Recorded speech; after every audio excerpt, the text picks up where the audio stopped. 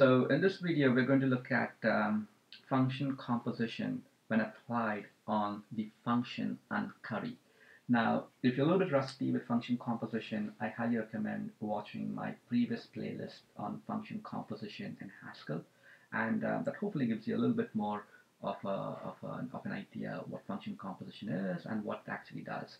Okay, so what I'm going to do here is I'm just going to first define the type signature. I'm going to find the type signature for the function composition operator. And the function composition operator simply says it takes in as a function, some function goes from A to B, which is my second parameter there. It then takes in as an input the first parameter, which is also a function, goes from B to a C. Okay, and it gives you back a new function. It gives you back a new function that basically is going from A to a C. Okay. Now, again, in my previous video, I've defined this mathematically, where I can define this mathematically as f function composition g of x equals to g of x, and f is applied on the entire thing. So you can think about this piece over here, this function goes from b to a c, belongs to the type signature for this f there. And likewise, you can think about this type signature that goes from an A to a B, a function that goes from some type variable A to some type variable B there, belonging to G. Okay, and this entire piece here, the output, you're gluing two functions to get back a new function. This new function to get back A that goes from A to C could be thought about this entire piece there. Okay. And again, just to put things a little bit more clear there, you can think about this A over there, this A, right? This A, or this A over there, because they both mean the same, some kind of value that belongs to the same type variable. Is this value x? This value x over here has a type. It has a type associated that belongs to this A, and again, this entire thing, f of g of x, whatever is this f of g of x, has some kind of a type that happens to be this c there. Okay, so just kind of a quick 1 minute review on function composition. And now what I would like to do is I would like to figure out what is uncurry function composition with uncurry. Okay, what is the type signature? What's the type signature going to be for this? Now what I'm going to do is, before I actually do an entire type inference to figure out what is the type signature for this function, right? I'm going to make use of this function. That's my first thing. That's the first thing I'm going to make use of. One, it's obvious because I'm using uncurry. As my functions f and g. This is acting as my f. That's acting as my g, and I'm doing f function composition with g there. And what I really want to do now is figure out the type signature for FOG, right? And this entire piece over here,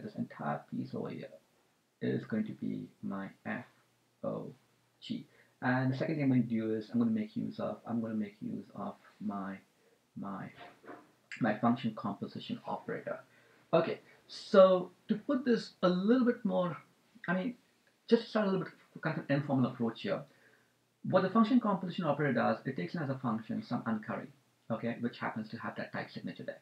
So let's do that. Let's try to say the kind of this innermost function here, uncurry, right, which happens to be in this case g, and this g over here belongs to a function that goes from A to B. So I'm just going to write that entire function as using this type signature. So this is going to be A to B to C, which in turn gives you back the uncurry function that goes for a tuple of A comma B, giving back a C. Okay, this is what this piece is. Okay, so the type signature for this entire piece over there is this thing. Okay, now what's the type signature for this function f there, uncurry? Well, it's the same thing. So I'm going to say, let me kind of use a different color there. I'm going to say that this is going to be some function. So I'm going to write that piece over here. So let's just use different notations there. So I'm going to say this is a function that goes from x, y to a c, and gives you back some. So remember, all these x, y, and z's, and these a, b, and c's are my type variables. Okay, it gives you back some c there. Okay, now what's important here is that this piece is the input. This piece over here is my input. To the function. Okay, so whatever is f o g, whatever is the input to this function f o g is this box there. Okay, and whatever is the output of f o g, right? Whatever is the output that you get back is this final piece that's over here. Okay, so this is kind of, think about it very informally, kind of the input into my function f o g, and this is kind of the output that you get back. The output that you get back from your f o g. Now, what I know from my function composition is that same idea. This a over here is basically this entire box there. This entire box is acting as my a. It gives you back some value of type b, which is this value of type b, and you have this new function that takes as an input some type b, which is this b there, which means something interesting here, that whatever is the type for this piece in this pink box must be identical to that pink box over here. These types must match up. They must match up. Now, what should I do to get these types matched up? Okay, so again, just to make things a little bit more clear, this a there, okay, this a over here represents this entire a. Okay, this b that you get back, this b over here on the function composition operator. Remember, I'm not okay. First thing, don't confuse this a with the a there. So this, just to put them a little bit more clear, I'm going to say that a1, b1, a1, c1, c1. I'm just going to put a subscript where I'm saying b1, c1, and so forth, just to differentiate these a, b, c's that are my function composition operator. So this entire piece over here is my a1. This entire piece over here, this pink box over here, is actually my b1. Okay, and likewise, this piece over here must also be my b1. And likewise, this box over here, which is the output, must be my c1. Okay, so b1 and b1, whatever is this value they get back in this box here, must be completely identical, meaning the types must match up. How do you get the types matched up? So I'm going to take this a comma b, okay, whatever's in the first pink box, okay, and I'm going to rewrite, and I'm just going to take the second pink box over here, which has x, y, z, and what I'm going to do is I'm just going to say that can be kind of just writing it again, but we remember everything over here is equivalent to saying, just by using currying, I can put my parentheses there, so I'm just going to line up y, z. So this means that this piece over here lines up nicely with my x. This c over there lines up nicely with my y, z. Okay, so whenever I see an x now, well, that can be replaced with this tuple of a comma b. And likewise, wherever I see a c, you could replace a c with either a function goes from y to a z, or if you see a function goes from y to a z, that can replace a c. They're just equivalent this tuple that contains a value of these types of a and b is completely equivalent to this x there. Okay, so I'm just getting these types completely matched up now. Okay, so what is the type signature of uncurry function composition with uncurry? As an input, you take in a function goes from a to a b to a c, right? But what I'm saying now is that wherever we see this a, right? Wherever we see this a, so this is a function goes from a to a b to a c. Now wherever I see a c there, I'm going to replace wherever I see a c with a function that goes from a y to a z. So let's just do this in this box here. So let's come back a little bit away. Let's just kind of draw things separate, things out. Okay, all right. And this piece over here, I'm going to say is nothing but a to a b. And now instead of writing c there, I'm just going to write this piece y to a z. Okay, I'm just going to write y to a z. Okay, so you provide in some value that happens to have that type signature. Okay, that goes as an input to f over g, meaning this is an input to uncurry function composition with uncurry. As an output, Okay, as an output, what you get back is this box there, which is remember you're getting back as an output A1 to C1. This is your input A1. As an output, you get back C1, right? This C1 is this box there. So remember, again, don't forget that this A1 here is this entire piece. This entire piece over here is my A1, right? And as an output, you get back some value of type C1, some value of type C1. That C1 is basically this box there, right? This box there, C1. So what's that going to be now? Well, I have this tuple of x comma y, right? I have this tuple of x comma y, but I just said wherever C and wherever C and x there, that's going to get replaced. That's going to get replaced with this tuple of a comma b. So if I see an x there, I'm going to replace that. So let's put my parentheses. Replace the x with a tuple of a comma b. Okay, and then I have a comma y. I have a comma y, and then finally I have my function, my arrow there. So this is my arrow. I wish I had some more space there, but that's okay. I have my arrow, and then finally what I have here is basically C. Okay, so what uncurry function composition uncurry does, it basically takes in this function, goes from an a to a b to a y to a z.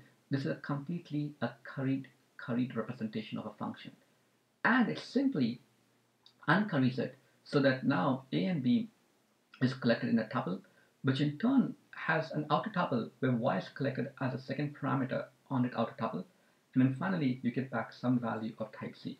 So let's just quickly double check this in Haskell, and so I'm just going to open up my terminal here, and let's first quickly define uncurry. So so that we can see a definition of uncurry, I believe. Let me just put my screen this way, and okay, this is a little bit better. Yeah, this is good.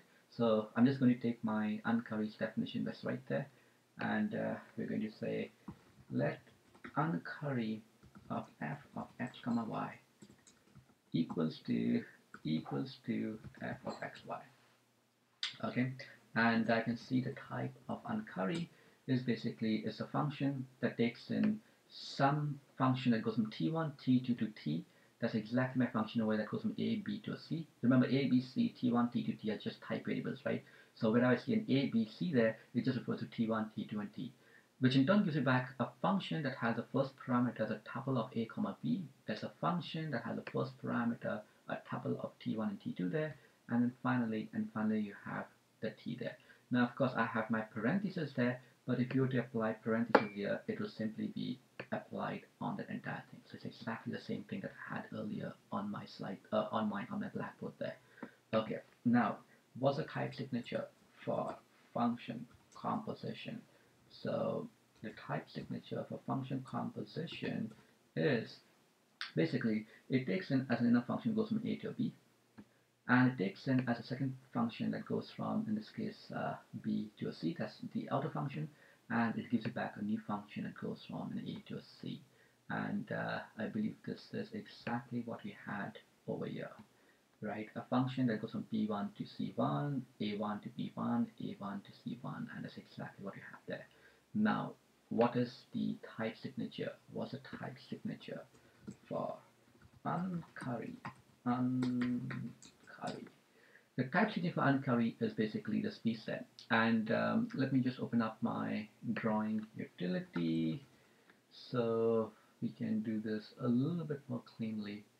And okay, so let's say, oops, I don't need that. Okay, there you go. Okay, so let's do this over here, and let's see what I have so far. Okay, so let's use red. Red is a little bit nicer color, and what I have is this T1, T1, T3, T2, and T, and what I had here was A, B, Y, and Z. Right, so wherever I see A, B, Y, and Z, I'm just going to put I'm going to replace my T1s as A, B, Y, and Z. So now I have T1, T3. Well, T1 is acting as my A on my blackboard there. T3 is acting as my B. T2 is acting as my Y, and T is acting as C there. So you can see exactly that's exactly what I got on my blackboard. I had a tuple of A comma B, which is this tuple right there, right? Which is the first parameter in this outer tuple that has the second parameter y. Okay, so the second parameter y in this new tuple in this outer tuple there, and finally gives you back as an output this entire function that takes in this outer tuple, gives you back as a value some value of type t, and this type variable t is acting as z on my blackboard there. So I've exactly the same thing. So whatever this deduction that I did here, to get my type signatures matched up, it matches everything over there. Okay. Now, as an example, what I want you to do is do the same thing, but do curry function composition with curry. Can you figure out the type signature for curry.curry? Okay. Thank you.